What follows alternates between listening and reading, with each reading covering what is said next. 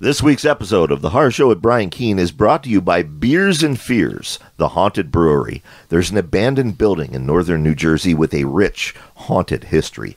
Ghosts, demons, monsters of all kinds. It was once an asylum for the criminally insane, a craft brewery, and most recently, a decrepit eyesore that should have been demolished years ago. A place where evil dwells, a venue that feeds on the souls of all who enter.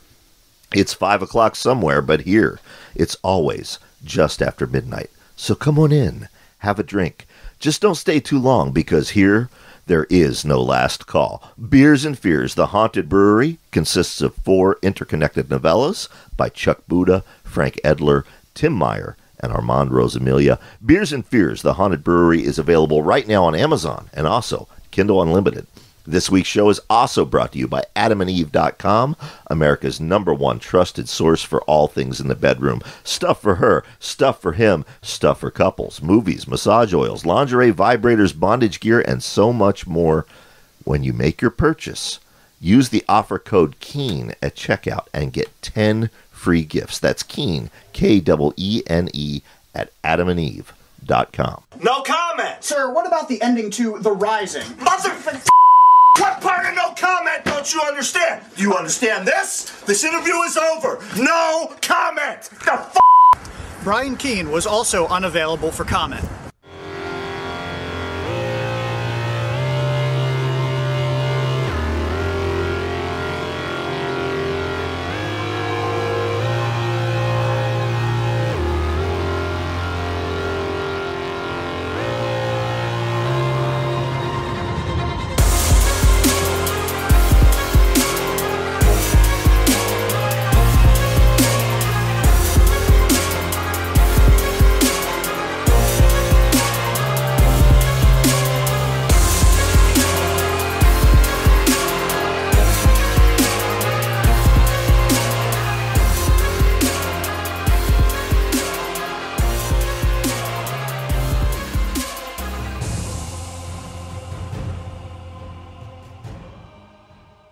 And welcome to another exciting episode of The Horror Show with Brian Keene. I am John Urbancik. To my right, Matt Dandelion Wilderson. Hello. To his right, there should be Mary the Professor San Giovanni. Woohoo! Directly across from me, the walking, talking poster child of toxic masculinity, Brian Keene. Hello, John. And making his triumphant return to my left, Mr. Excitement himself, Dave Thomas. Yeah, welcome back, Dave. Thank you. I just want to say, I agree with your schedule. That's when we'll deliver the ducks. Okay, yes, it's another exciting episode of fucked up shit Phoebe says at 3 o'clock in the morning, because that was the other night. That's a good one. I don't even know. I don't even know what that means. I don't want to know. I know that we should never have John do the intros on the show again. It's good to see you, man. Welcome back. Thank you. And John, it's good to have you here. John will be with us for several weeks, ladies and gentlemen. That's awesome. So if you enjoy his dulcet tones, I apologize in advance. you apologize in advance. And here's Mary sneaking in. Because you were going to wait for me and you didn't. I voted that we wait for you. Oh, yeah. Was it Dave? It was Dave. Because I'm It was terrible. absolutely Dave. Well, you know, Mary, your hair doesn't matter. This is an audio-only show. Baby. So I'm I holding, do it for me. I'm Okay. holding an electronic microphone in my hand, and you are dripping water on me. Sit. Join us. it's going to be a very exciting episode. It is going to be a very Who will exciting die episode. first? Coming up later in the episode, we have Publishing 101. Now, I know a lot of listeners out there, they like it when we have publishers on because they don't want to be writers. They don't want to be fans. They want to be publishers. So coming up, we have a panel of experts. We have Jacob Haddon from Apocrypha. We have Lisa Vasquez from Stitch Smile Publications. Anna Hayward from Poltergeist Press. C.V. Hunt of Grindhouse Press. David Niall Wilson of Crossroads Press. Like I said, just a truly expert panel. Also is Armand Rosamilia. A whole bunch of experts. Yeah. And Armand. Jesus Christ. You had like an Endgame style credits roll of characters. Yeah. And you're like, oh yeah, and then Howard the Duck. So yeah, we have that coming up. a couple other things to remind you folks about. This weekend, August 30th through September 1st, is Creature Feature Weekend taking place at the Wyndham Gettysburg in Gettysburg, Pennsylvania. I'll be there. Mary, you will be there. I certainly will. John, you will be there. I will. So will Jonathan Jans, Ronald Malfi, Kelly Owen, Robert Ford, Wesley Southard, Summer Cannon, and Asher Ellis. Yes. And, not for nothing, Jans, hugely popular writer, never, ever, ever, ever signs in Pennsylvania. This may be the only time he signs in Pennsylvania. So, if you live in Jersey or Maryland or Delaware, Virginia, or Pennsylvania, basically you need to be in Gettysburg this weekend. Now, the real question, though, that listeners have, will Dave and Matt be there? Dun, dun, dun. So let's go to Dave first. Obviously, I am day to day. Right. My thing. I'm planning to go on Saturday. All right. Saturday only. We're going to talk about the day-to-day. Oh, yeah, we're going to talk about that, yeah. Matt, what about you? Will you be there? My work schedule is not allowing me to be able to get in there.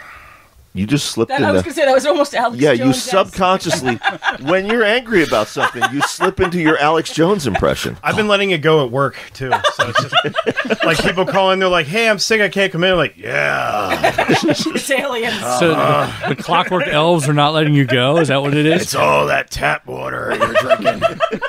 You have genitals the size of raisins. Better than grapefruits. Now, John, you've heard him do his Alex Jones impression, but now you're seeing it in person. That's not even the best. I'm out of practice. I haven't been on this show in like a month. Well, Yeah. we've been... That's sad. What? I know you came back. You're There's like, been look, things. Matt. There's more important people here than you right now. So you sit this one out. Week 2 comes around. You're like, I just don't really feel like seeing you. So just stay home again. No, we didn't record a week No, I'm two. just fucking.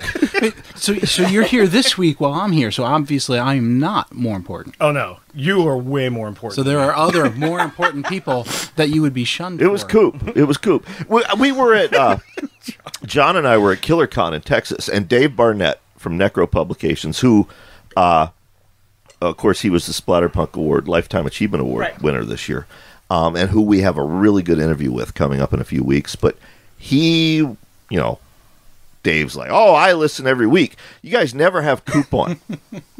And There's John, a reason yeah, for John that. made the noise he's making. I'm like, dude, we've had Coop on like more times Yeah. in the last 4 months than we've had him Ever, the entire 5 years we've been on yeah, the there air. was like a coop-centered show. Yeah. So, Yeah, I listen every week, but not really. all right. Well, for But he's the second person to do that in, 2 weeks, where they're like, you never have so-and-so on the show, and I listen every week. It's like, well, then you must not have listened last week, because that's when we had that person so-and-so on. the show. on. They listen to Yeah. the same episode over and over again. This show seems repetitive. I don't know. But there is something to that. People are discovering us all the time. Just last week on Twitter, there was a new listener who started at the beginning. So they're listening to news that's 5 years old at this point, but Yeah. they're working their way through. So There's also college kids listening. Just so you know, we're shaping young minds, as frightening as that sounds, but they're learning about the horror genre from us. probably learn about Alex Jones from us. Non-Euclidean shapes. Now, Non-Euclidean shapes. do not trigger them. I know in all college dorms, I've seen it. There are rooms where there is Play-Doh and knapsacks and juice boxes for them to let loose their stress. Yeah, you don't want to trigger these kids. They will come after you. I want to bring Elmer likes to cry out to the Play-Doh. Oh no, not this fucker again. Alex. Coming straight from Pervert Street. Tell all the kids to get vaccinated. Oh, yeah. hug, Alex. Let Elmo hug you. Yeah, that's not creepy. Elmo's gonna hug you right now. Give Elmo a hug. Put a fucking shirt on for Yeah, you know what? Let me do that. Stall for me. That's visual for your listeners now. dressed. This is why it's only an audio Naked show. Elmo. Yeah. Right now, Brian Keene is 50% nude. And that's 60% We're not telling you which too much. Yeah. which 50%. All right. The numbers Scared away don't lie. Elmo, but, Yeah. but luckily, your old pal Barney's here. Hi, Alex. Don't we have something important to do? Hi, Right, Mary? Isn't there love you. news or something? There ought to be news. Good God, there ought to be news. If you are one of those new listeners who's just discovering us for the first time, We're sorry. You've probably already fled. But for the one or two who stuck around, Dave has been sick here for the last couple months. And Dave, I know you announced it on Twitter earlier this week. Yeah, no. You couldn't save it for the fucking show, damn you. I really thought, I thought about it. I was gonna announce this on the show and then just tell everybody, okay, you gotta listen to the podcast to find out what's going on with me, but I couldn't do that. No, I announced it on social media, but some other people know, and you guys knew. I have been diagnosed with cancer. Now, here's all the details I have at the moment because I'm still seeing $98 million and I need more tests. There is a tumor on my esophagus. I think it was described to me because I've not seen any pictures. It's near where the esophagus meets the stomach. So I don't know where that is, like in this area somewhere. It's in your groin, right? Yeah, I don't know. It's well, no, right here. yeah, it's Right. Not right. that you can see where I'm pointing, Visual, but it's like right under your chest. Audio Yeah. only. So if remember. Dave had boobs, which is what you're pointing to. So if Dave had boobs, it would be where the underwire is, probably. Okay, well that's interesting, but I So scientifically speaking, it's the underboob. Some area, people yes. with limited anatomical Are knowledge think boobs have underwires. I know that. I know They that. do. You know, there are people out there who ask this every week. But are we terrible people? I mean, the man's Yes. trying to tell us about his cancer. well, no, I'm and we've terrible already too. gotten into boobs and Yeah. underwire. You know why? Because we She love- started it. Because we, well, yeah, if it's about boobs, of course I started it. So if there's But- anybody who's worse, it's her.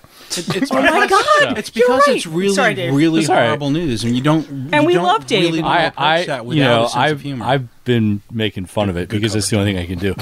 So anyway, there's the tumor.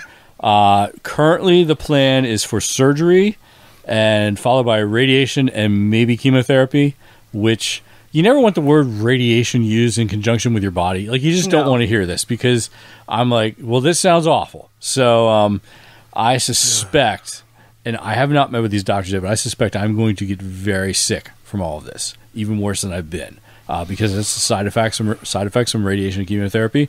I don't know yet. I don't know any details. Like I said, I need this other scan before they can determine exactly how big it is and all that stuff. So that's all the details I have. But yeah, I've been sick for about a year. I've been in the hospital multiple times. I was in the hospital last week again. I got 4 blood transfusions. I suspected that something was seriously wrong with me. So when the doctor came in and said, you know, we found a tumor and we're doing a biopsy, I'm like, okay. Yeah, I figured there was something going on. So that was, I went to hospital Tuesday. Wednesday, they found the tumor. Friday, they did the biopsy results are back. So I've known about this for a week.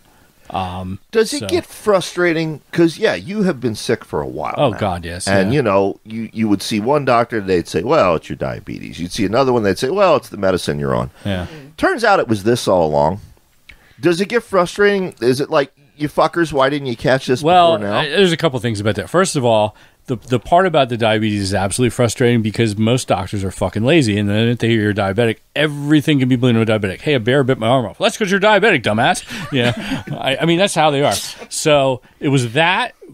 Again, I've said on the show, my diabetes is under control. There's a number called the A1C that measures your basically that needs to be under 8. Mine is a 7.2 or something like that. So that's fine. So then I have chronic kidney disease, which we talked about again in the show. Then that's the excuse for every issue that you have. But again, my kidneys are fine. The number for that they measure for that, it's fine. It's in range. My kidney doctor's happy with it. It's not that. The problem with internal bleeding is that unless when they're taking pictures with whatever method they're using, unless it's actually bleeding right that second, you cannot catch it. So if it's like an intermittent bleed, or it will bleed a little bit and it won't do it, well, then they might not see it. So, and again, I don't know how long this tumor has been there or how big it's been. I haven't done a lot of information. The issue is they had not yet done an endoscopy, which is where they put the camera down your throat. I mean, they put a camera everywhere else in my fucking body. You'd think they would have gotten around to that too. But no, they finally did that in the hospital, and that's when they discovered this. Now, the good thing is that, they, and I don't know exactly how they do this, but I guess there's some sort of instrument while it's in there. He takes some tissue off for a biopsy. They also took tissue from all around my stomach. That didn't show anything. I also had a PET scan, which I had never had that before. I got to drink 2 giant cups of awful liquid crap and get radioactive dye injected into me. Anyway, basically, and again, sometimes Jesus, I hope they used the offer code KEENE at checkout at adamandeve.com when they bought all this equipment that they were using on him. No, I don't think so. Oh my! Because it was not pleasant in any way. You think it would have been a more enjoyable experience? No, not at all. So, but the doctors say stuff that sometimes they shouldn't say, and the guy's like, "Okay, so we're giving you this stuff, and then when we do the scan, if there's any other tumors in your body, it's going to light up like a Christmas tree." And I'm like, "That's not what I you really want to hear." You know, You're like one light. yeah. That's one very dim light. That's not the superpower I wanted at all. Lit up like a Christmas tree. Oh, So- look, there's 112 bulbs Can I on ask this a stupid tree. question? So, but anyway, the important thing is with the PET scan, they only saw the tumor. So Well, that's good. Yeah. So supposedly, and it was a full body scan. So that's like I said. I have no further information at this point. I see a doctor today. I see one on Friday. At some point, I'm getting this other scan done again, which is basically an endoscopy with an ultrasound. So that sounds delightful. Ultrasounds don't hurt. No. It's internal. An internal ultrasound. Yes. Oh, I've never had that. I'll be unconscious, so I don't really got care. that. Yeah. So so I get the scan. I have a coordinator already and she goes, "Oh, I coordinate anybody with GI cancer," and I'm like, how fucked up is our world that not only you need a coordinator, but you have coordinators for specific parts of your body? Yeah. You know, it's just. Well, maybe that's because it's a nutrition issue, and she can help you. Like, Well, foods to eat. her thing is basically she coordinates all these different doctors because they all have their own little area of expertise, but they don't know everything. So she kind of has to get them all. The good thing about this is that I talked before about the hematologist guy that I had who was actually really good.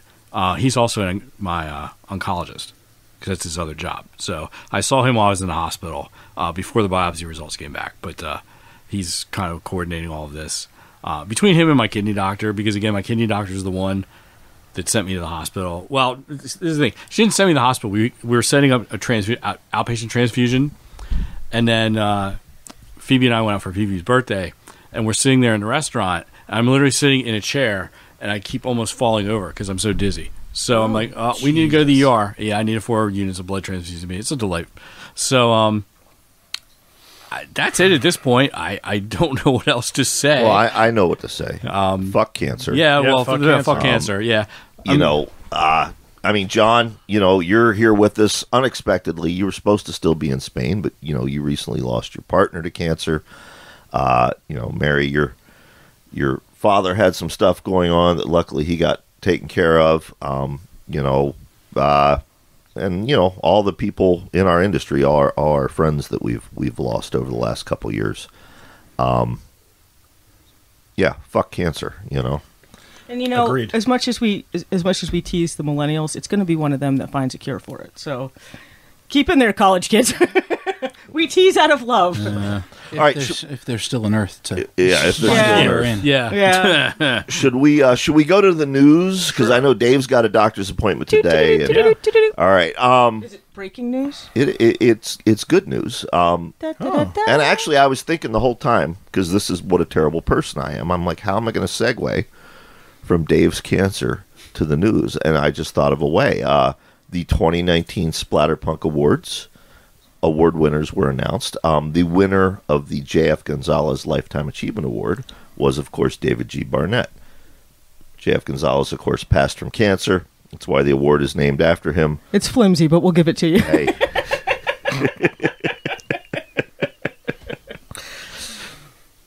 I thought it was heartfelt. I thought so. Thank you, Matt. I thought it was a horrible segue. So you're 50-50. Let's go to Dave. You're the tiebreaker. I zoned out. He zoned out. Okay. It's my new hobby. I'm here to make wasn't sure even the lights listening. are flashing. You guys, Dave, seriously, we did have you covered, though, engineering-wise. I told Matt, I said, you need to start learning how to do everything Dave does. Make all the lights look And pretty. Matt said, so drink Diet Coke and complain about things? And I said, no, you got to learn how I to... did not say any of those words. I know you didn't. I know that. Yeah, he's just trying to stir up trouble. No, he was... I took a picture of your soundboard, Yeah. and I texted it to Matt, and then Matt found a YouTube video about your soundboard. There's several. That is the great thing about YouTube is pretty Yeah, much to teach you how to do anything. you want to know how to do. Like, we used YouTube one time to fix the toilet in our house. Mm-hmm. You know, we looked up how to do it, and it showed you. There's a guy like, here's exactly what you need to buy at the store, and we fixed it. I mean, it's like saved a couple $100 calling a stupid plumber. That's what my dad uses it to learn how to build stuff. All You the know time. what else you can find on YouTube? Brian Keene. Probably the 2019 Splatterpunk Awards. Best novel. All right, that was a pretty good segue. That was a much better segue. I'll give that one a 5 out of 10. That one was better. Yeah. That one. Best novel was Full Brutal by Christopher Triana. That was published by Grindhouse Press. Best novella, competing against himself. The winner was Brian Smith for Dead Stripper Storage, but he was competing against himself there, so it was a toss-up. That was also published by Grindhouse Press. Best short story was The Sea Creator by Ryan Harding. That appeared in the Splatterpunk Forever anthology. Best collection went to DJS Stories by David J. Scow, published by Subterranean Press. And best anthology was Splatterpunk Forever by Jack Bantry and Kit Power as editors. That was published by Splatterpunk Zine. So congratulations to all the winners. I said Grindhouse didn't do pretty bad. Grindhouse did real well. Good. And I'll tell you, I'm not a judge, but I oversee. First of all, I oversee all the reader picks, and then I oversee the judges' deliberations and their votes. Now we know who every watches one of these categories was super tight. So if you didn't win, take solace in the fact that it was an incredibly tough decision in every category. Best novel, for example, came down to one vote. It was every category was tight. Which is deservedly so, because there was a lot of good stuff published last year. And apparently they had no mechanism to determine what to do in the case of a tie. So starting next year, apparently it's going to be thumb wrestling. Thumb wrestling, yep. As it should be. Yep. As it should be. I have a question. I want to see that. It's kind of a stupid question, but how does one nominate stories for that? That's a good question, Mary. Thank you. One emails their nominations. If you go to the KillerCon website, there's an email address you can mail them to. Okay. If I'd known you were going to ask me this, I would have prepped and had that email address here for the air. I'm sorry, but it's on the website. Yeah. Okay. And then you send your nominations in, and then I fact check. I look to make sure it qualifies. If it's a novella, does it meet the word count? Was it published in the qualifying year? Right now, the only thing you could nominate are works published in 2019. So if somebody reads Edward Lee's Dahmer's Not Dead for the first time, I'm going to nominate that for a Splatterpunk Award. Well, no, you can't. Right, because it came out in the early 2000s. Right. Once I've verified all that, I just keep track. Okay, and then I have somebody who fact checks me. We have an independent person who fact checks me just to make sure I'm not up to any shenanigans. At the end, when we close to recommendations from readers, we then tally up everything, and the 4 or 5 in each category which got the most reader recommendations, they go on the preliminary ballot. That ballot then goes to the judges. Ideally, the publishers will then send the judges a copy of each of those works. The judges will read them if they haven't already. Nice thing about our judges is most of them are not most of them, all of them are very well read. So like for this year, they had read most of these works before they even made the ballot. That's good. So yeah, that's good. So the judges then they read everything, they deliberate, they give their first pick, their second pick, their third pick. Wrath and I then tally everything. If there's a tie, and if there's still a tie with Wrath and I involved, we have thumb wrestle. Well, yeah, then it comes down to the thumb wrestling that John mentioned. Gotcha. But yeah, I don't want to give away everything because you don't see the Shirley Jackson Awards or the Stoker Awards or the Wonderland Book Awards giving away everything. We're not going to do that either. But I think we are probably the most transparent of the horror literary awards, and it's working so far. Yes. So yes. Now when we grow and we're charging $100, and for chicken cordon bleu, and we have Edward Lee in a tuxedo up there giving I'd like to see a that speech. I'd like Not to my see chicken cordon bleu. I didn't make this chicken cordon bleu because for that it would be worth the $100. There you go. I will give you an exclusive for next year's awards. Next year's Lifetime Achievement Award winner. First it was David J. Scow. This year it was David Barnett. Next year we're doing away with the David theme. I was going to say. Next year's award winner will in fact be Edward Lee. Aww. So there you have it. It's exclusive. If you want to see Edward Lee get his Lifetime Achievement Award, KillerCon 2020. Do you think he'd wear a tux? I don't think. I think Lee might clean himself up for that. Yeah. Yeah. Aww. come in looking like a hobo. Lee, you know I love you. All right, well, if you guys don't have anything else, like I said, I know Dave's got a doctor's appointment today. We want to get him out in time for that. Anyone have anything else? Well, I've been coming here for years. I've been in the studio many times before.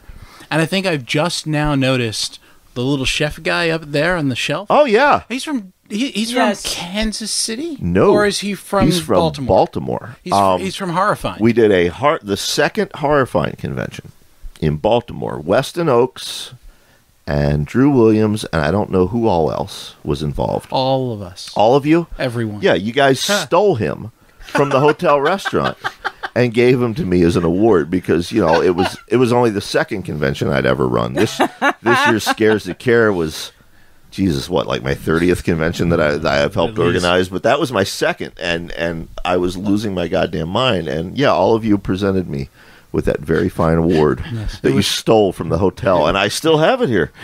It was heartfelt. We meant it. It's still one of my favorite awards. Every ounce of our being, we meant it. I should do a video about that award. Every ounce Maybe of alcohol that was in their bodies at the time. Yeah, that's. Speaking of things and bodies, we just want to remind you, this week's show is brought to you Giggity. by our dear friends at adamandeve.com. Remember, they are America's #1 trusted... Wait, what? I said a hell of a segue. It has been the show for magical segues. No, they're America's #1 trusted source for sex toys. What do you do with sex toys? Some of them... What do I do? Some of them, you what?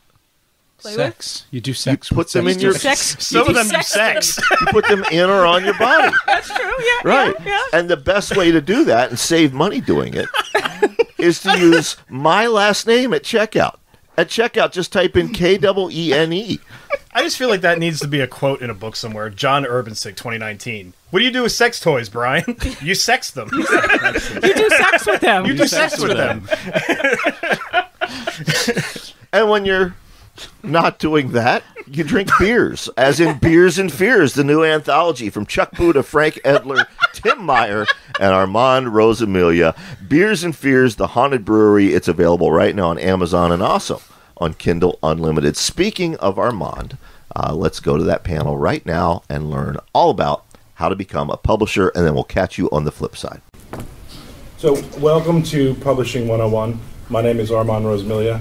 I am not a publisher. I was years ago, and I thought that was crazy, so I stopped doing it. But so we're going to kind of do the positives, the negatives, the everything about publishing. We'll go right down the list: who you are, what your company is, how long you've been in, and we'll kind of go from there.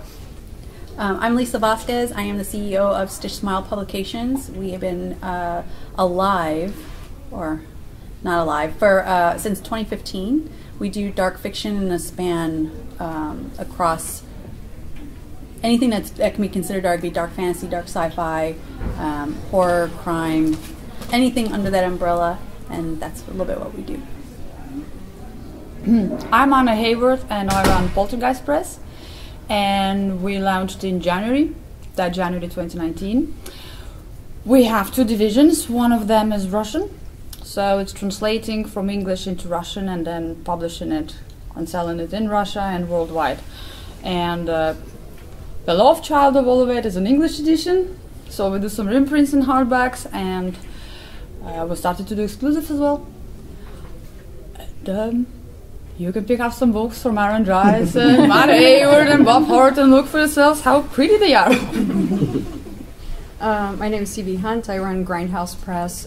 It was founded in 2009 by Anderson Prunty. I took over in 2017. We publish anything from like dark fiction all the way to extreme horror. I'm Jacob Haddon. I run Apocrypha Books. We have been around since June of 2012, and our primary is Lamplight Magazine, but we also have several other publications. David Niall Wilson. We've been doing Crossroad Press since about 10 years ago. I think it'd be 11 soon. We do digital and audio and print of just about every genre, but we started with mostly horror because I used to be president of the Horror Writers Association. That's the people I knew when we started. We've brought back hundreds of out-of-print horror books that were just in people's garages, and now we're doing a lot of newer stuff. About 2,300 titles now, 700 audiobooks, and growing. So we'll start with David. How did you get into publishing, and were you a writer before, or how did it kind of work for you? I was a writer before, and I'm a publisher by accident. I never wanted to do it because way back I did a magazine called The Tome, and it's a lot of work, and it just was eating up all my writing time. So I wrote for years and years and years in books, and then I wanted to do ebooks. But I'm also an IT manager, so I knew how to do the ebook. And a bunch of my friends were like, "Wow, can you do that for me too?" And I'm thinking, "Well, not for free." So we kind of came up with I think it's a new concept. We pay almost all the money we make to the authors. It's 80% of everything we make on ebooks, because all the work's up front. Once you've made the ebook, it's just split the money, and it just started to grow and grow and grow. And then my business partner David Dodd has a huge paperback collection. And he made contact with more and more authors, and then people just started pouring in, and here we are. And I still don't have any time to write. Yeah. It's not encouraging. I bought Apocrypha.com at the tail end of 1999. It was going to be a role-playing book company because I was young and delusional. But then I grew older and a different kind of delusional and decided it was going to do horror stuff. And finally, when I decided to make Lamplight, really what it took was making the name. It was originally called Showcase, which is a horrible name for a magazine, but I was really excited about it. And I am a writer. I write as well. At least I used to, right? I had no time to write, so I started a publishing company, which prevented even more than that.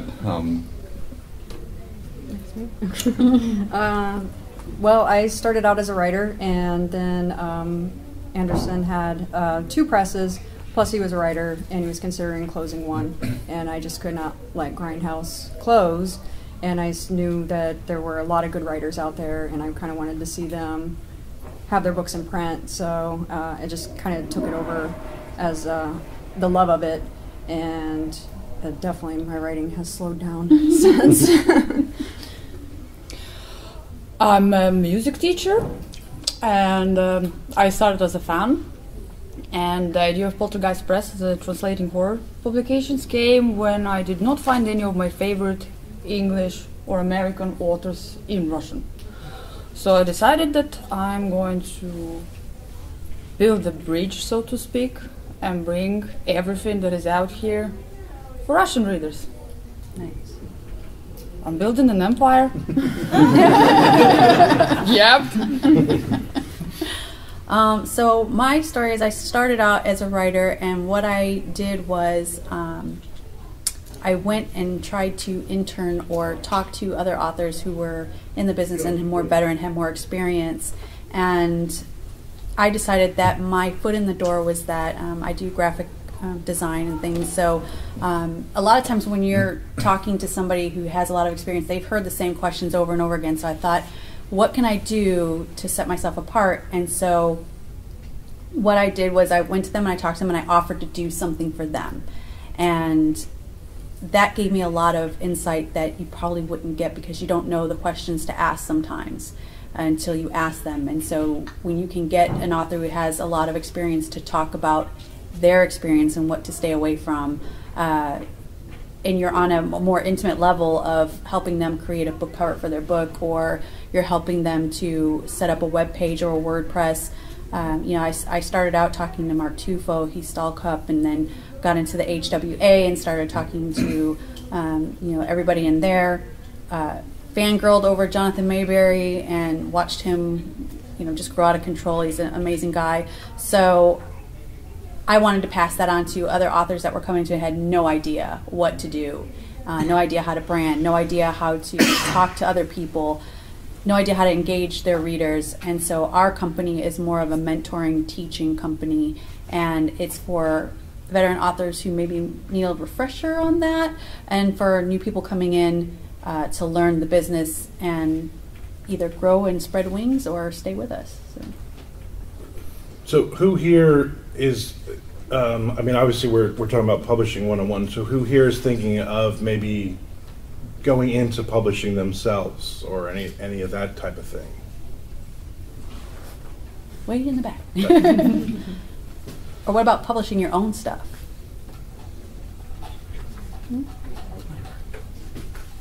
So for you guys, what's some of the I guess the pros and cons of advice for people who are thinking about creating a publishing company, maybe not necessarily the self-publishing, but also working with other authors as well? I'm gonna defer to you because you've been in this way longer than the rest of us. I think as a publisher, and from what I've seen, because a lot of our authors were with other publishers over that decade and more, and ended up with us because of enterprises that didn't make it. I think it's really easy as a new publisher to overextend yourself and promise a whole lot of people you're going to do a whole lot of things, particularly if you don't really know how to do those things in the first place. You go out and start paying people who know how to do them, and you find out how much money it's actually going to cost. And it can be really, really eye-opening. So I would say the thing is to make sure you've got the money up front to do the first couple things you want to do, and make sure you have every aspect of it covered. The graphic design, the interior design, editing is so important. And there are way too many people out there that have editor written right next to their name that couldn't write a grammatical sentence to save their lives. So you have to be careful. You have to ask people, get good advice from people that have already done it, and move slowly. And I think almost anybody in this environment that sticks with it can do a good job publishing. A lot of publishing is technical. A lot of publishing is nothing to do with, I mean, I'm not dismissing at all the fact that you need to know how to write a sentence. Believe me, you need somebody involved with the process. But an ebook is an HTML document wrapped in a zip file, right? So can you write a CSS script on your own? Because you might have to, because whatever you need to format in that book is going to tweak itself wrong until you actually go in there by hand and fix it. Whether, the big way to publish things right now are print books, ebooks, and on websites, and 2 of those 3 involve intimate knowledge of HTML and CSS, right? So the idea that if I'm good at English, that's all I really need to know, it isn't going to get you very far. There's a technical side of it. You're not going to be able to rely on InDesign to do everything for you. The good news is the amount of time it took you to learn InDesign, it takes less time to learn HTML. It takes less time to learn how to do a lot of this stuff by hand. So make sure that you're being focused on sort of the end of what you're trying to do, rather than whatever flashy program or whatever flashy thing you think is an industry standard. I'm definitely not on the deep in industry, but it's my experience that unless it's Photoshop, there isn't an industry standard for just about anything. Mm-hmm. Well, I would say if you're starting it and you're a writer and you think that you're going to be able to keep your writing schedule, no. Yeah, you're going to have to make sacrifices to your authors. My biggest thing has always been communication, letting the authors know what's going on, being organized, being as simple as I've seen things where people upload wrong files. You have to be organized. And communicate with your authors. That's the biggest thing for me. And as far as communicating too, it's not with just the authors, other publishers. If you see a book cover you like, you ask that publisher who's doing your artwork, things like that. You just have to keep networking. Well, I can share the experience of translating and then publishing, and if you do anything, your hobbies, you forget about them. To publish a book, it takes a lot. You have to be organized, you have to format well, you have to space out your books so you have enough time to promote it, because you can't expect an author to do it for you, you have to do it yourself. Networking, and you have to keep in mind where is your goal. I would say so. Whenever you have a bad day, you're tired, you have to remember where you're going. So that's going to be your kind of balance. So that is to add to everything that people said before me, because what they said is absolutely true and correct. Mm-hmm. I think for me, the add-on, because we're a mentoring and teaching company, you have to remember that nobody else is on your level. So when you're explaining something, I always try to break it down into a simple explanation that's concise, that they can understand, but doesn't patronize them. And so you're talking to professionals, you're talking to adults, but the main thing that I would say is to always stay humble and don't be afraid to ask other people for help. Don't be afraid to ask other authors, other publishing companies. You know, I constantly will go to Brian Keene and ask questions, or I'll go to other people and say, hey, I need help, because I know I'm not the only one out there, and my only concern is to uphold my name. My name's on that, you know what I'm saying? So if you're going to put your name on it, be honest and true to yourself, but be honest and true to the people that you're representing.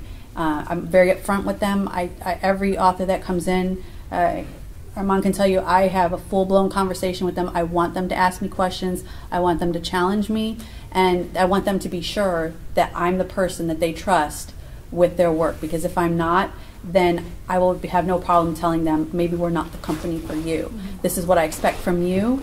What do you expect from me? And can we work together? I've never talked to Lisa before. So for an author that comes to you, that submits, you guys have an open submission period, whatever, and they come to you, what are some of the things, I guess, what are some of the things that you wish an author coming in who obviously likes your company enough that wants to work with you, what are some of the things that they realistically need to understand about your process, about your publishing, and about the reality of the chance of them actually getting published with you? For me, we have a motto in our company that's, do you want it right or do you want it right now? So there are a lot of companies that you can go to and they will publish things within a couple months of you handing it in. We don't do that, and I tell them that flat out. If you're looking to publish it fast, we're not the company for you, because we go through a grueling process, and even Stephen King listens to his editor. So when you hand in a story to somebody, remember it's gonna bleed. You're gonna see a lot of red on it, and I totally agree with you back over here that you need an editor. There's even people who are an editor will not edit their own work. So never trust it to somebody who's like, well, I was really good at English when I was in high school or college or anything like that. Our company started out with interns. So I went to several colleges and I said, give me people who want to do publishing for a living, and I'll give them real life experience. And that's what we did. We gave them real life experience, and I can tell you honestly, 2 of them didn't continue in that program. We don't have open submissions. Books have been written. That's it. The editors are important. Yeah, for sure. I had 4, now I had 2. Since we've been on only since January, I had a few translators working and a few editors, and I was seeing who is doing best, so I could keep only the best and concentrate on what we're doing. That's it. No open submissions. Next. Well, actually, when people send a submission in, if they get accepted, the first thing I do is I send them a welcome letter, and it is as transparent as can be. It tells them step by step what we were going to do and how we're going to do it. The biggest thing I think for anybody like submitting to Grindhouse to know is like it's a 2-person operation for the most part, except for the cover artists and stuff. And we both have day jobs. So I do my best to treat them as if they are the only author on that press, but I mean, we can do so much, you know, when we have to clock in and clock out at another day job. So.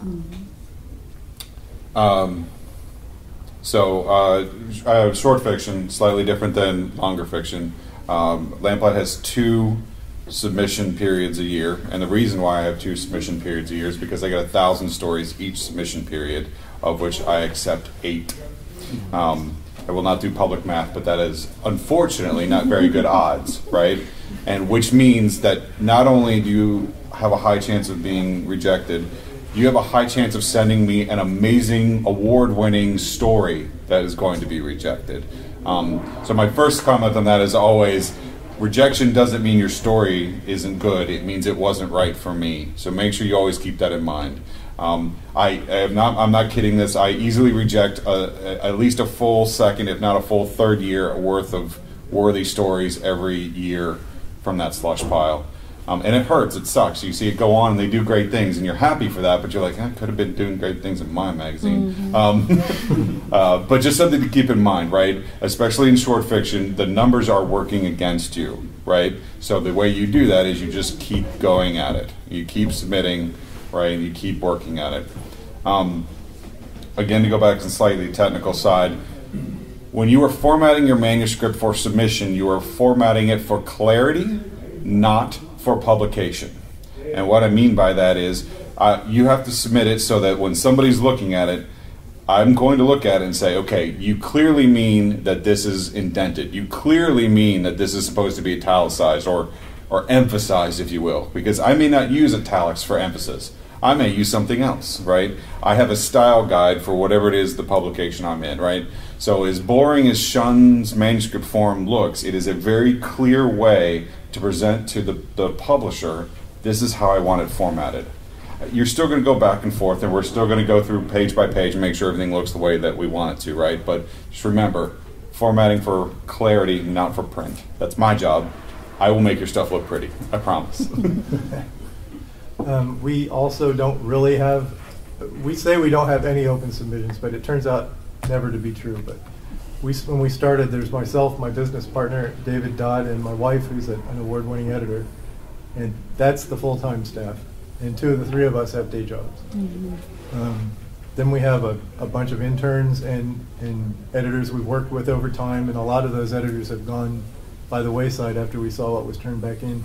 A lot of our books are just proofreading scanned books. We just picked up 40 or 50 books from White Wolf, the old publishing company, and had to scan those and read. Oh my God, because they were edited poorly to start with. Yeah. And then on top of that, we have this. But what has happened over time is that some of our writers that we do trust have brought new people to us that we've never heard of or that never had a book out, and we've done a few anthologies. We don't mean to. We just did one with Craig Spector. I don't know if any of you remember him from writing with John Skip and The Light at the End and all that.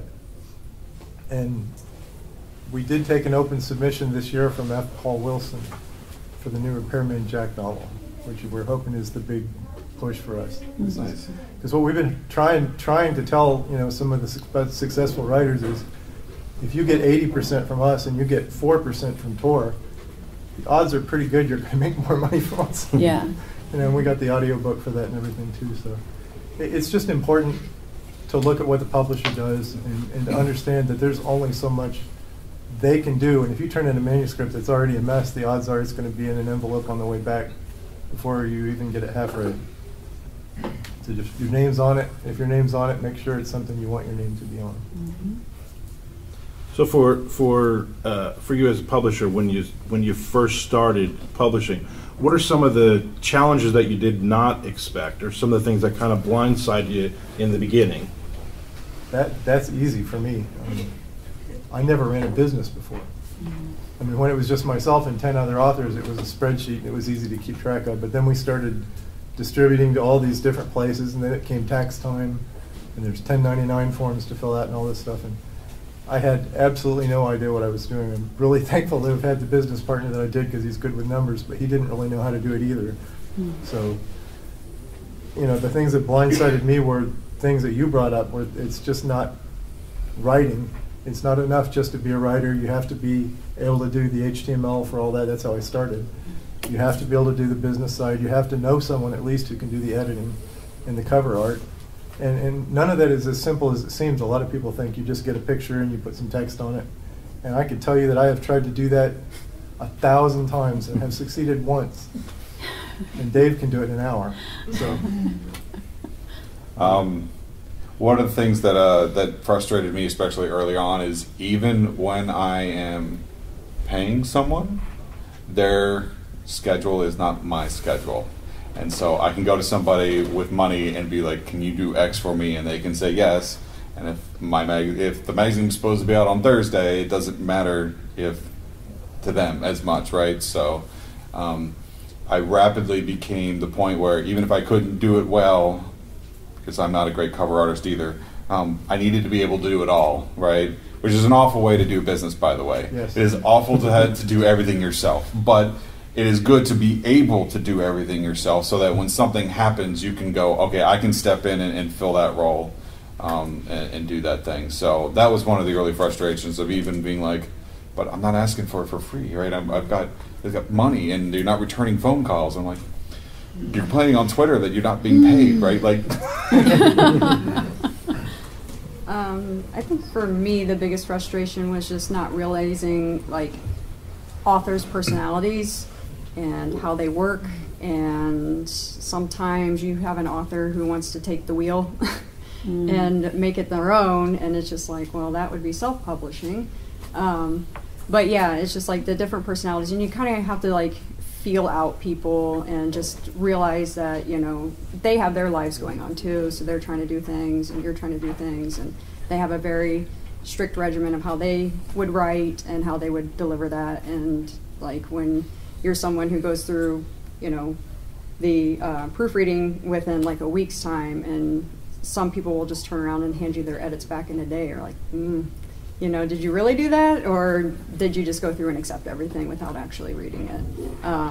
So it's just like, yeah, just getting the flow of just every time I take on a new author, it's like, okay, what is going to be the personality of this person? I'm trying to think where to start. Before the launch in January, I was translating and organizing and planning for about half a year, and that was the part when I was doing all by myself. Very hard. Very hard. Finding the right people to work, it takes time, because you have to know them. So you kind of first of all give chance to everybody, and then you see after some time with who you're going to stick and who is going to be your kind of your team. The editors were great, and then you don't see them for a month. It's a pain in the butt. But what can you do? People have sometimes tough times, so have a backup. The best if you have a backup. That's good. What else? Even if you have written on you, I don't know, since I don't really deal with authors that much, some other people, let's say fans, started sending me their translations. A lot. And they're like, let's publish that. Let's publish that.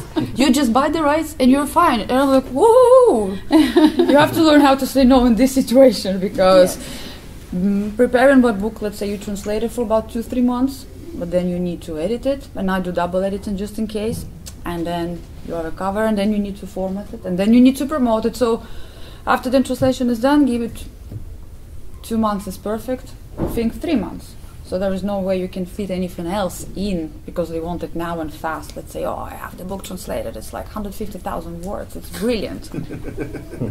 So learn how to say no, because I'm very, very soft person. I'm like, oh, I might take a look at that. And I did it twice, and I was like, no, I'm not never doing it again. So you have to be a bit tough if you want to be a businessman, like, you know, managing people. To piggyback off of that, I think you have to know what you want, and to be able to say no to certain people that you normally wouldn't say no to. The pushback from the authors, I think, is the biggest thing.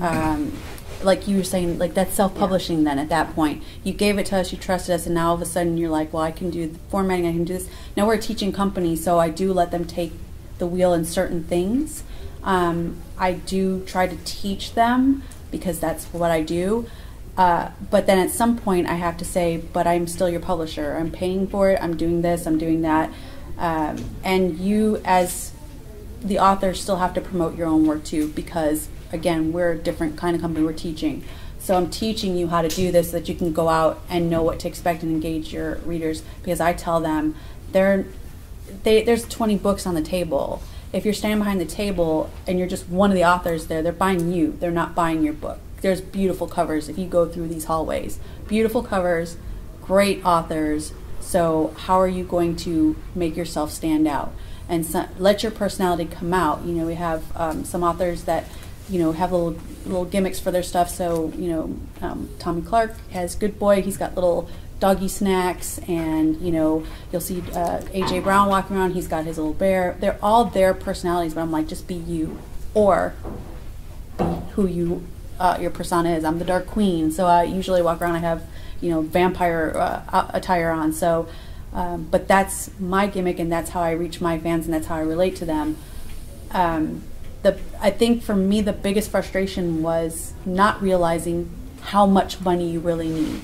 So, you're like, oh, well, it's free to upload to Amazon, and it's free to do this, and oh, there's a couple places that I can pay, $200 for advertising, but how many books do you have? How many times do you have to advertise a year? Are those paying back? Are they translating into sales?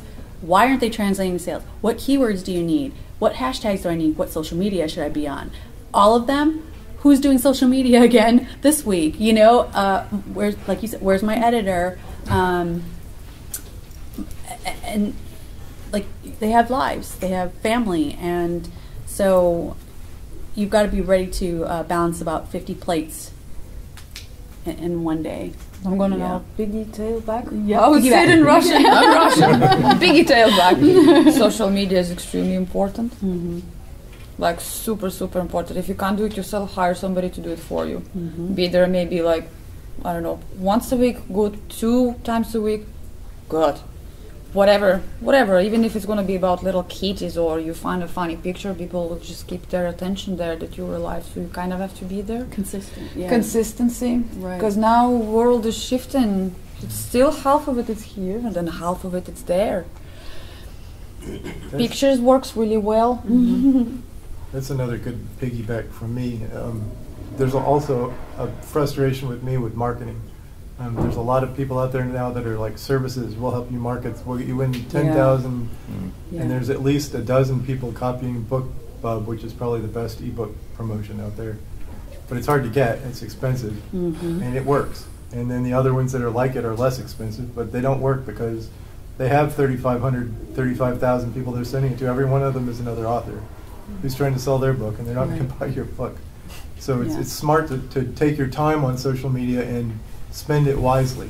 If you can't get the books in front of people that don't have any idea who you are, you're not going to make any new sales. I've got 4,500 friends and followers on Facebook, and I guess 10 of them buy my books. Yes. But if I do something that gets me out there where people don't have any idea who I am, I can sell hundreds. So it's important to make sure you get return on the time and the money. Yeah. So do you feel like when you said that really rang true with me, because every single day on the social media, you're on your Facebook, you're on your Twitter, and you see a lot of authors that are just like, here's a link to my book.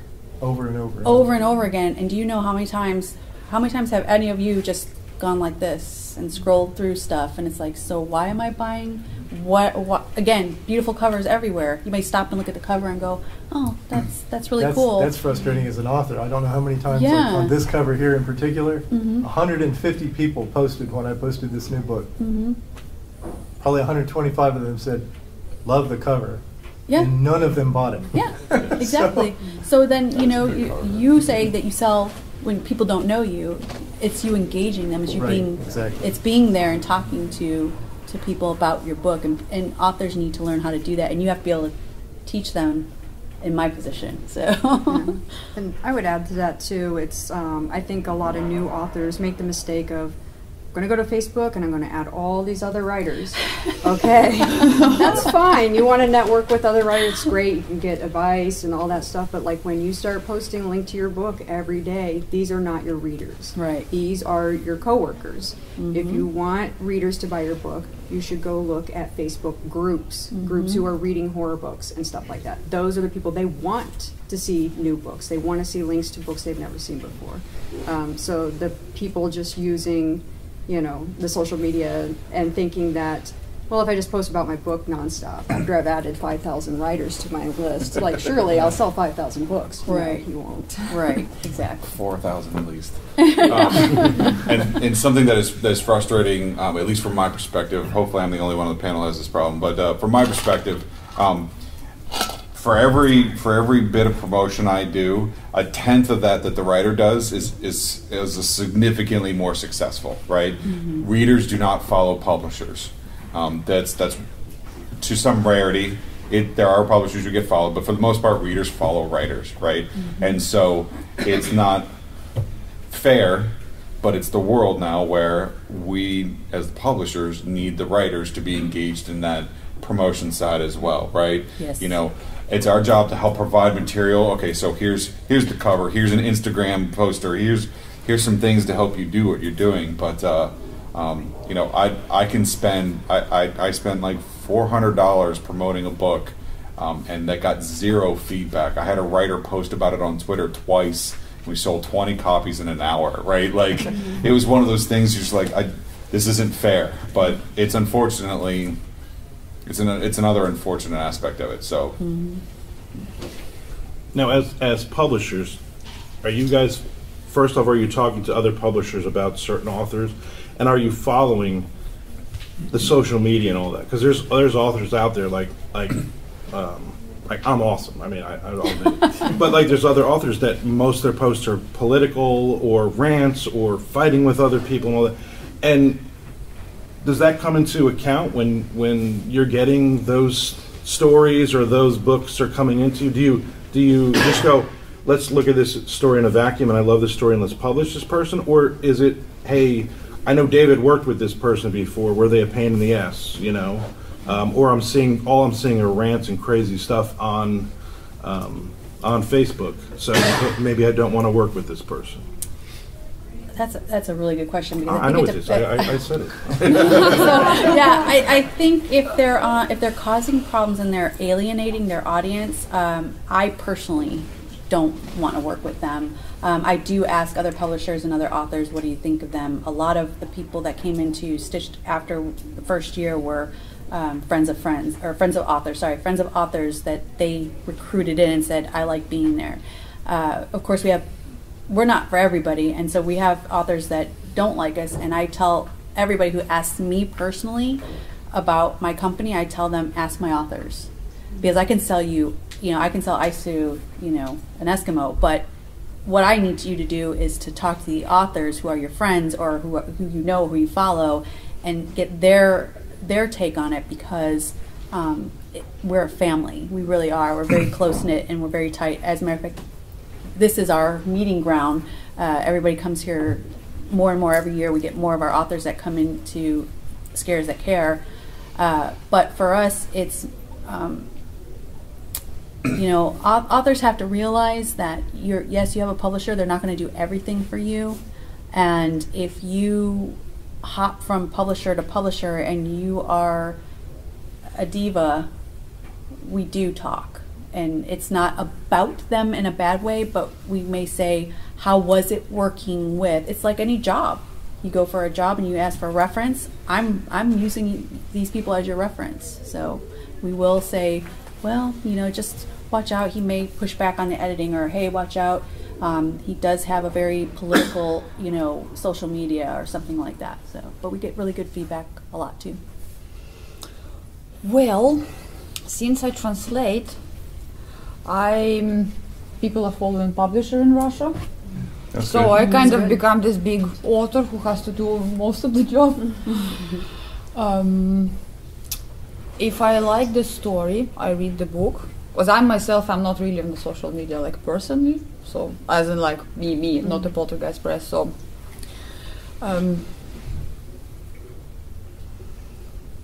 if the story is good, I'm going to publish it. I will translate it and publish it. And if I don't agree with some political views, I'll just never talk about it. And if somebody will try to talk about it, we're going to have a talk. Mm-hmm. I'll say, we don't talk about it. We work on books. End of the story, I guess. What else was the question about? I zoned out here. I don't even remember. Okay, fair enough. Well, do you It's talk about to the other... negative social media and stuff. Well, yeah, already talked to other publishers. So the publishers... No, I don't speak with the other Russian publisher. They're my enemy. Well, I follow them, but we don't talk. No, well, we spoke a few times, but we're keeping a distance. With the English language publishers, yeah, we talk. Yeah. Yeah, I'd definitely talk. I mean, as Like, far as yeah, I mean, like why not advice to? Yeah, I mean, if you want to learn more, you're going to start asking questions, definitely. But I mean, no, I'll be talking probably only private. Yeah. But as far as like the social media, like you say, if you politically, just and I love that aspect. But I mean, Grindhouse is so small. I'm thankful that a lot of the authors that we publish, for the most part, kind of like self-publish before they come to us. So it is like them learning more from like this, and so I don't. I mean, but I would if there was a author that I wasn't really sure about. I would definitely ask. But yeah, this may not be a popular way of doing things, but when I get a submission in my inbox, the very first thing that I do is I Google that person's name, because I'm sorry, it's like if it's a new person, it's one of those things where I say like the personality clashes. It's like if I go to your social media page and it is just hateful, combative posts, I know that your personality is not going to match mine, right? And I'm probably going to go ahead and skip over your book. And I know that's probably not the greatest way to do things, because there's probably a lot of really good books out there, but it's just I've seen small presses who have had situations where authors and readers and other authors are going back to the publisher and complaining and squabbling. And I tell people, I don't know how many times I've said this, I am not the author's mother. Mm-hmm. I am not going to get in the middle of that. That is between those people. I've never had these situations before, but I've seen it before. So I try to kind of like stop that, especially on my end, just dealing with, an author and how we're going to do things. It's like if I think the personality is going to clash really hard with me, it's like I will just be like, no. I kind of like try to avoid conflict in my life.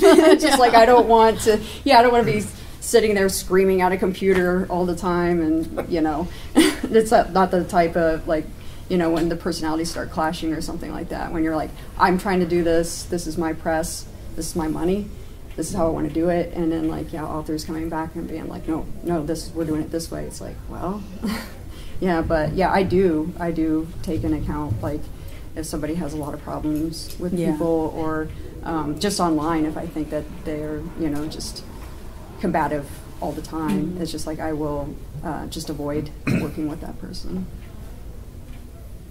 So I have thankfully not had this problem. I got close to this problem a couple of times, but I've not had it yet. But yeah, I'm cognizant, I pay attention. The unfortunate aspect of, especially a press as small as mine, is that literally one bad apple, right? Like I could get somebody across my table and they were like, oh yeah, but you remember who published that book, right? And so you look at it, you have to be across, but it's not just politics in the sense that I don't agree with what person is saying, right? It's, if you can imagine, like, sort of like there's the area at which we are allowed to argue about things, and then there's an area past that, right? And are they going into places where, right, this is hate speech, this is a problem, this is causing an issue, this is insensitive and racist, something in here, right? I have more than once really liked the story and asked somebody outside to read it before I've accepted it to make sure I wasn't missing something, right? And people are like, well, if you liked it, why wasn't that good enough? It's like, well, because good enough from an editor standpoint is different from good enough as a publisher standpoint, right? I'm not making a judgment call. This is not a contest. I'm making a business decision. Is this a story that I am willing to put my name behind? And so again, thankfully, I've not had this problem. But yeah, you have to pay attention.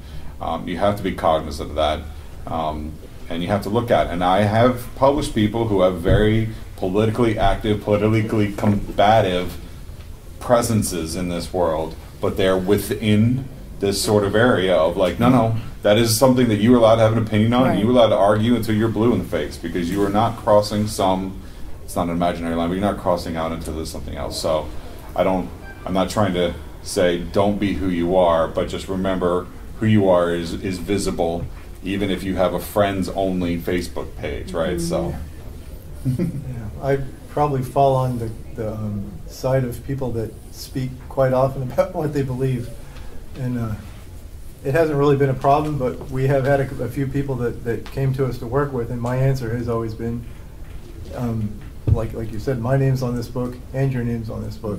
I can't get behind this. I'm not enthusiastic about you or your book. It's not going to do you any good for me to publish your book. We have there was an author that was going to be in this book, and then some of the way over the line stuff popped up, and they aren't in the book. Yeah. And I don't see any problem actually with a publisher who has a view of something like that, where there is a line that's different from other people's lines. As long as you let people know up front. I mean, just be honest. We've had several people bring very religious books to us, and I have to tell them up front. I said, well, I'm not going to be enthusiastic about this because I'm not enthusiastic about that, and I don't want to say something that's going to offend you at some point along the way. So probably this is not for you. And we've had some really interesting email because Crossroads Press is like a 20-year religious Catholic publication company, and sometimes we get email from monks asking about their books. It's very confusing, and I can't imagine what happens when they get our email. But yeah, I think we try not to push anyone. I don't really care what people believe as long as they're polite about it. Yeah, the politeness goes a long way too, because it is one of those things like you don't want to think that an author behaving badly is going to reflect negatively onto the press, but it does. It does. I've seen it time and time again. I've seen authors go off the wall, and it's just, that's why I say I'm not the mother, because I've seen people just contacting the publisher, the editors, and being like, your authors did this, your authors did that. That's the thing that bothers me the most these days. You get pig-piled on Twitter, and all of a sudden everybody is emailing the publisher about something that the publisher had nothing to do with it. So that's why I kind of like try to filter that out before it It's like he was driving a Ford when he ran into all those people. Right. So Ford manufacturing plant should be shut down. I just hope I have one instance. I have a 1-star review, right? So you have a magazine, right? So I might have 5 reviews over all 40 issues, right? But one of them is this scathing 1-star review on one of the issues. It has nothing to do with the issue. It has to do with the fact that one of my writers ordered something used off of eBay. No. And then the writer and the person got into this huge tiff because the thing wasn't right, or I don't even know what it was about. So the eBay person Googled him, found out he'd been in my magazine, went out and wrote this, and it sounds like they've read it, but they really haven't read it at all, right? And you could report that thing. I report it once every 6 or 8 months at this point to Amazon, and they don't care, right? But it's your brother. If it's your brother. Oh yeah, maybe that's what I should tell them. This is the mother of the author. And so every once in a while I look at that, right, and it's just like, oh look, there's my 1-star issue because Victor got into a fight over a sprinkler or something. And I've not on my press, and it was before I was even publishing. I used to go to conventions and stuff, and people would do readings. I would record the readings. I had a YouTube channel, and I've had readers at the time that were coming and be like, I can't go to this convention, but I want to see this author read from this book that I just bought. So it was kind of great for the people who were coming there to watch the authors read. And then one day I got a comment that was it was just a personal attack on the author that I knew as a friend. So I'm not a publisher at the time, but I'm just getting a hold of this author. I'm like, you need to come over. I'm going to block this comment, but and it was his girlfriend's ex who decided to go across all media, just looking for this guy, leaving these just outrageous reviews on Amazon, Goodreads, YouTube, wherever they could find him. They were putting these awful personal attacks on this guy, and it's just that's the kind of thing you don't want to happen. That kind of segues into a good thing for publishers to mention, though. Reviews are like gold standard now. You have got to find ways to get reviews, and it's so hard. I mean, the authors, and you can go to your social media and give away copies, and give away 50 copies, get 2 reviews. But if you don't get the reviews, you can't get promotion, and if you can't get the promotion, you can't sell the books.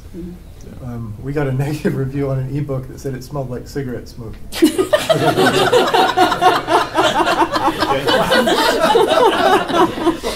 Well, we are unfortunately out of time, but I'm telling everybody, find these people this weekend, pick their brains, talk to them, buy their books, and just generally, if you have any more questions or anything else, we could probably do this for about 5 hours. Yeah. So if you have any other questions, Days. stop them and stop them in the bathroom and just start talking to them. They love it. Thank you, guys. Thank you.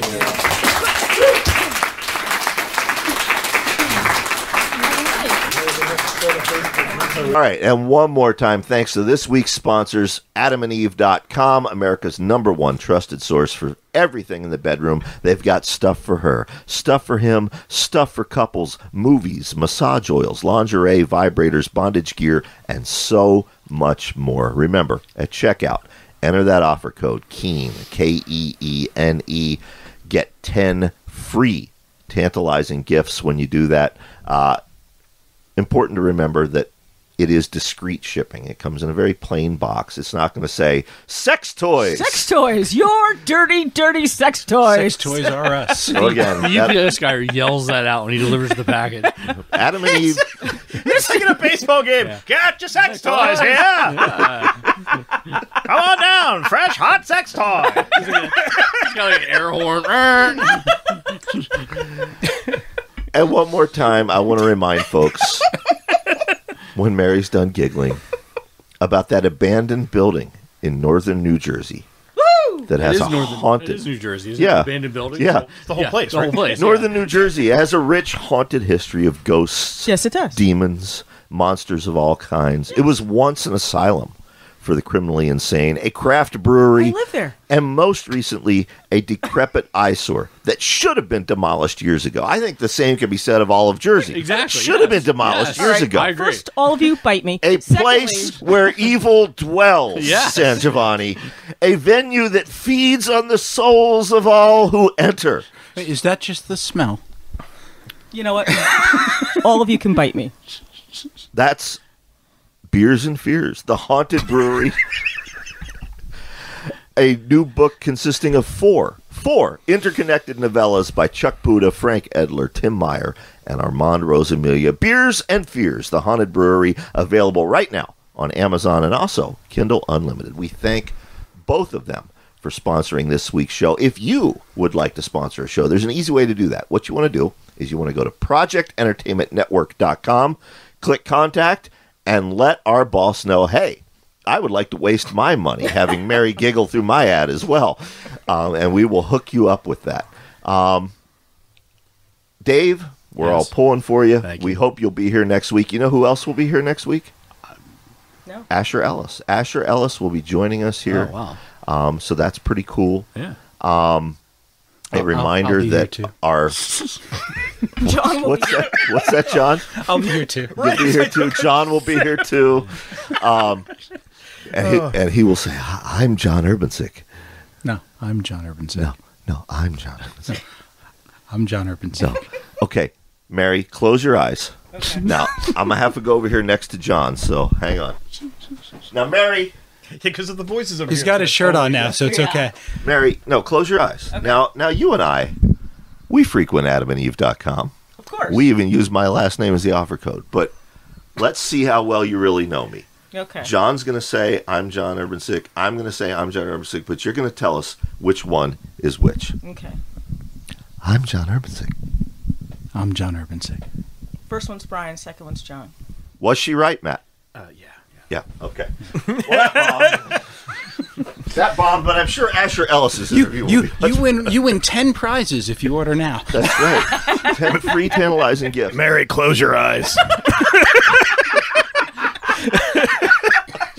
I'm John Urbancik. And on that note, we'll see you next week, folks. Bye.